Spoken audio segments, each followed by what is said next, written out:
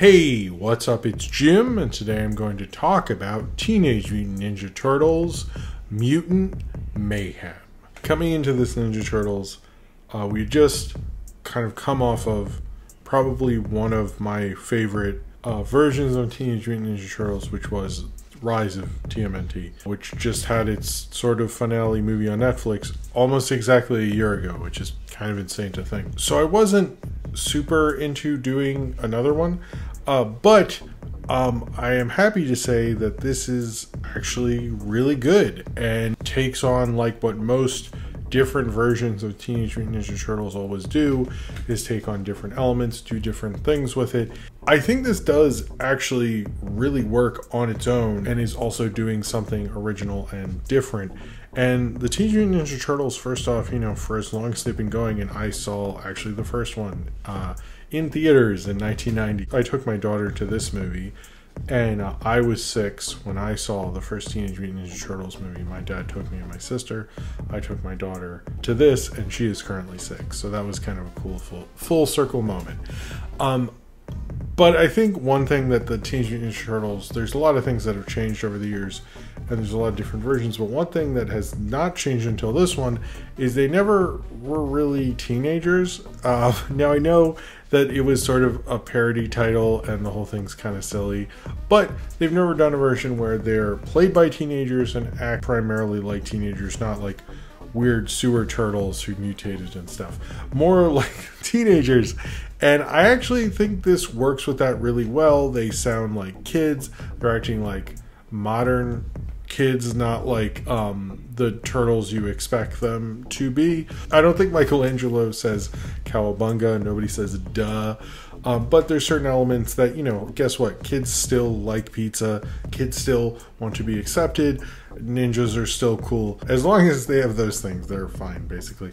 This Mutant Mayhem put the kind of lore, the regular things you expect from Teenage Mutant Ninja Turtles, but actually make them sort of like actual kids, And I think that's an interesting way to take it. I know this was kind of conceived by Seth Rogen and a team of writers, and this is directed by Jeff Rowe, who helped make Mitchell's vs. Machines. But it plays off as more of a wackier and more natural story. This is starting over and doing different things with it. And in some ways it feels like they're not as married to the lore, the various different versions, but as bizarre as it is to say, that actually works for this, which usually it's not me or people being like holding on to their old turtle figures. It's more that when someone does that in general, not with Ninja Turtles, this isn't a next mutation situation, it's usually they make the wrong instincts, and they often made, I think, the right ones. Now, Teenage Mutant Ninja Turtles Mutant Mayhem is about the turtles who have been in hiding this whole time, the past 15 years. There's supposed to be about 15, we assume, or so we're told, after Baxter Stockman, who is played by Giancarlo Esposito. It's an upgrade from Tyler Perry, I think we can all agree. He is trying to make creatures and trying to make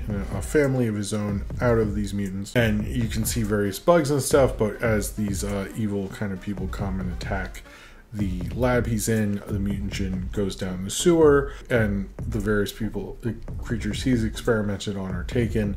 And then 15 years later, you see the turtles and Splinter, and you kind of know them, but you know that this has been created because of the incident that happened at Baxter Stockman's lab. They want to sort of be more on the surface world rather than just kind of sneaking around and getting food for Master Splinter. They find out that there is some various crimes going on, and there's someone named Superfly, and this movie makes literally no Curtis Mayfield jokes, unless I missed one, or anything about the movie, and he's called Superfly, and Ice Cube's in it. Look, I'm pretty sure Ice Cube's seen Superfly. I don't know about anyone else on this, but I'm pretty 100% that Ice Cube has seen Superfly, but whatever. Maybe I missed it. There's a lot going on. They are trying to find this guy Superfly, and he's kind of stealing various high-tech things and what he's up to, and they find out he and the other mutants are basically from Baxter Stockman's lab, and they're trying to do an evil kind of thing with the mutations and the mutagens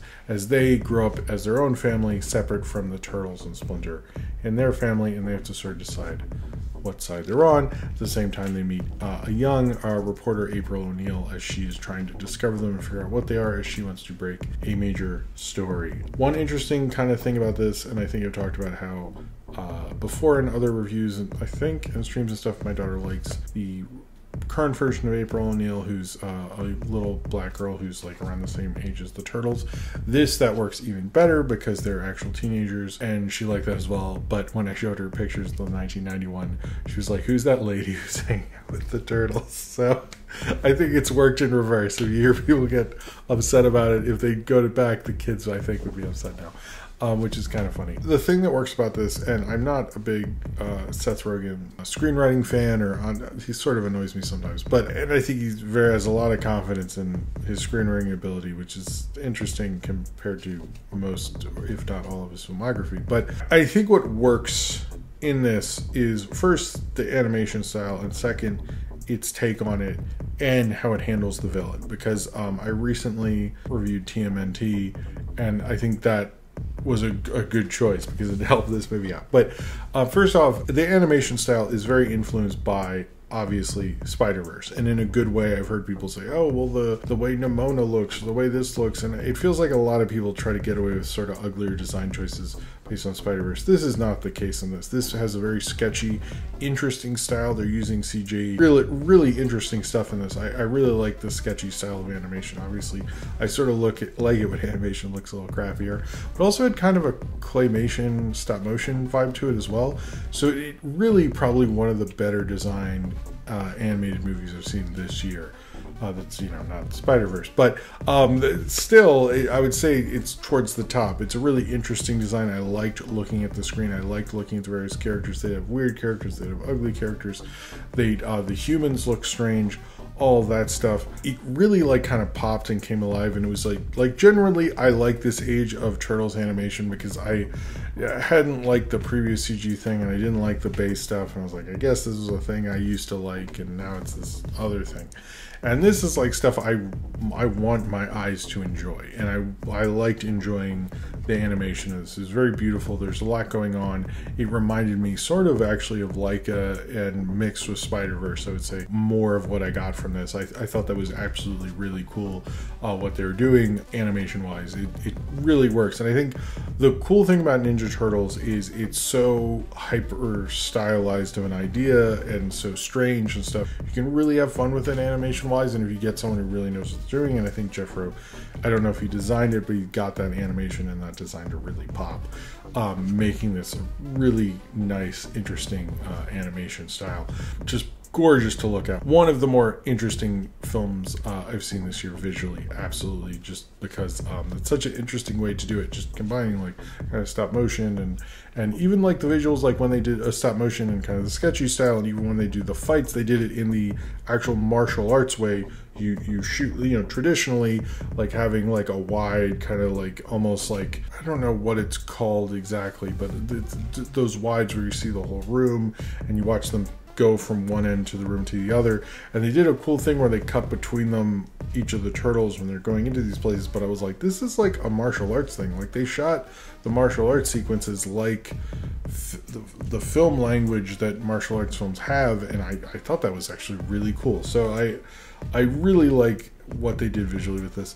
I think that using actual teenagers, and I read that apparently they actually had them all record together, which is not the case in most animation. Seth Rogen claimed they did that on Lion King, which is, if that movie was literally horrible, but if he got a good lesson from that to make this what it was, I think it was maybe not worth it, but I'm glad that worked out, I guess. But the Turtles have amazing chemistry together. They feel like four kids. I like that they have them on their phones and stuff like that. I also like their chemistry with April. She feels absolutely part of the team. Jackie Chan was very funny. But it really melds well, and it was a smart idea to make it what if the Turtles were just actual teenagers is an interesting take at this point. Other than what if they're from space? I think it was an interesting take, and one that really worked with these characters because they are teenagers, and I think most kids want to see them be kids, not just it is cool to say they're these Teenage Mutant Ninja Turtles, but we should actually let the teenage part kind of take center stage. I think a lot of times we let the ninja part and the turtle part and the mutant part, especially in this movie, but I think emphasizing the teenage part was a really smart move. Also, the villain in this, like in the TMNT, the 2007 movie, the villain is like somebody we'd never heard of. They had to bring Lawrence Fishburne in to like explain who the villain was, and he's like no connection to the Turtles whatsoever. In this, it's like they set it up perfectly so Baxter Stockman and what happens with Superfly is ingrained with who they are, and it's kind of showing like other mutants and like goes into various ideas with them as characters and them, you know, feeling about humans and being discovered and acceptance, and it like really worked very well. I think it is very hard for Teenage Mutant Ninja Turtle movies to not be about the Shredder. He's sort of like, you know, it's like who you expect to be in these, and when you don't do that, usually those movies aren't really good. And so I think the fact that this is as good as it is and has a different villain speaks highly of it. I'm very curious how, if they're able to make a second one, and if you've seen it or not, you got to assume they're going to want to do Shredder at some point. I hope when they do, they're up to the challenge, but I thought for a film that is Shredder-less, I think that really worked out for this film, and they really wrote it well to make that villain matter to them, not just be a random villain. I don't think that works for the movies. I think for the show, you can have a couple episodes, why not? But for a movie, like the Ninja Turtle movies are sort of events, so like really do something with it. Like I've said throughout all this, the kids who played the Ninja Turtles are really quite good in their roles. I think they're really excellent. A.O. Edbury as April is really good and really funny. I really liked her portrayal of her. Jackie Chan was really funny as well.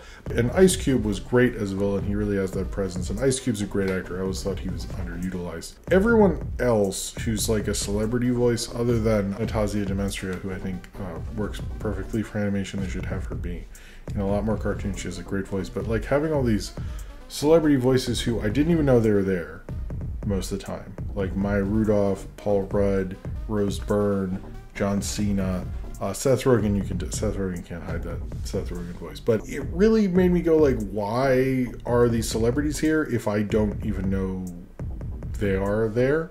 It like didn't make a lot of sense for me. I think they could have just hired a bunch of voice actors and it would have been fine. It really didn't like elevate the film. Obviously, I mean, there's a strike right now, so I don't think a lot of them could have promoted it anyway, but it just felt a little silly. Like, what was the point? Why not just hire a voice actor? Like, it just doesn't really make a lot of sense to me. Mr. Beast is in this, and I'm not sure if he was the evil Times Square person or the good Times Square person, but I read from several people he might have been the evil one. Anyway, Mr. Beast is in here. I didn't really recognize who he was, so I think this is a very good Ninja Turtles movie and a good reboot of it. I don't know if it is my personal favorite or everything. I had a really good time with my daughter seeing it. She really liked it. I think it is a great, actually, Turtle family movie. It's a great starter kind of movie for the franchise and stuff like that. Maybe the Rise movie was more connected to the show. But I don't know if this is like, maybe theatrically this is my favorite animated one, and it's definitely the best Ninja Turtles movie I've seen in theaters. Probably since 1990, I'd say. I'd say it's better than Secret of the Ooze. Let's say that. I'd put it very high on the theatrical ranking, but when we get into like Turtles Forever or the Rise of TMNT movie, I'm a little less charitable. I think it is very good, and I think it was a very smart movie and understood what it needed to do to get all of that to work in a way that I think a lot of kind of superhero stuff and stuff, you know, this is a superhero movie or comic book movies, don't think as much as ways to get a villain to connect to the heroes and connect to the overall story as well as this does. And there's a lot of instincts in this that I do really think the screenwriters in this, which there's like a lot of them actually, Seth Rogen, Evan Goldberg, Jeff Rowe, Dan Hernandez, and Benji Smith, I think they got what they needed to do, and it seemed to reinvent certain ideas that I thought really worked for it and were smart and worked perfectly for the characters actually. So I like this. This is a good action adventure thing. I think a lot of times with animation, unless it's like a huge big thing or from a Pixar or something, these things kind of get ignored, like Ruby Gillman and stuff. Ruby Gillman was good as well, but I think this is a little more interesting design wise than that, certainly. And I like what it's doing with the Ninja Turtles. The Ninja Turtles are in a safe hands with this. This is at least a good version that I'm comfortable like wanting to show my kids. I didn't like the Michael Bay stuff. I know that was directed by someone else. I wasn't into the versions around that time, but this is one where I'm like, this feels like Ninja Turtles to me, but also feels like a Ninja Turtles for the new generation. And I was often thinking when watching this, was like, is Ninja Turtles going to live sort of past me, or am I kind of like forcing Ninja Turtles onto the next generation, and then when they're older they will not take it on as much? I sort of sometimes think that, but I do think this is more looking at it for that new group and less about, you know, comforting me necessarily as a fan who, you know, was there for the initial rise of the Teenage Mutant Ninja Turtles. I still think this is a really good version of it. It really got like what made the comic book special, what made the original movie special, like what made them so much fun. And it's because when I was a kid, it was cool saying, you know, dude and cowabunga, and like, you know, they were the cool kids. And these, I don't know if that would work as well. Cool kids. I think people want characters who are relatable. There's a reason Marvel is so successful. People like their heroes to be relatable. And these are very much more relatable turtles than we've had in other versions, to a degree that I think really makes this movie work, and work well, because you can actually see actual teenagers be the Teenage Mutant Ninja Turtles, and that is, I think, enough of a reason to, you know, revisit this franchise that, you know, seemingly will never end. But I'm excited for what's to come from this, and I think it was a really smart, different idea of it. It might not be, you know, my favorite animated one, and, you know, we each take our own pieces of the ones we like, but if you look at this for what it is, I think this is very good at being the new teenage team of the Teenage Mutant Ninja Turtles. So if you have seen Teenage Mutant Ninja Turtles Mutant Mayhem and you would like to talk about it, then comment below in the comments and subscribe if you would like to.